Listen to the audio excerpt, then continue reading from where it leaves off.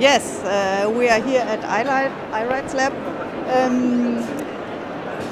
Would you please first introduce yourself in a few words so people know who is talking? I'm from iRights.Lab, a think tank for digitalization and digital society in Berlin. And I'm responsible for the communication of iRights.Lab. Yes, okay. And we have one question, which is a big gesture question. What is your vision of a good digital society?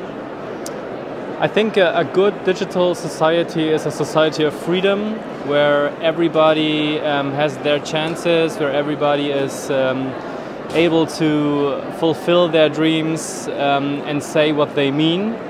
And a digital society is a society that is aware of the human being as part of the whole nature and the whole planet, as you may say. Yeah, so it's a real responsible thing. It's a responsible thing, especially when it comes to technological developments and our relationship to technology and technological development as well. Yeah.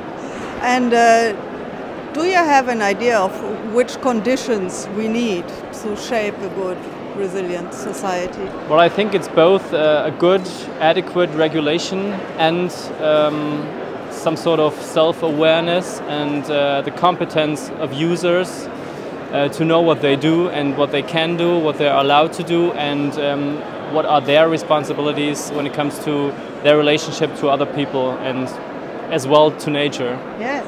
Okay, thanks. That Very was welcome. Everything condensed in a nutshell. Very welcome. Thank you. Have a good day. Thank you.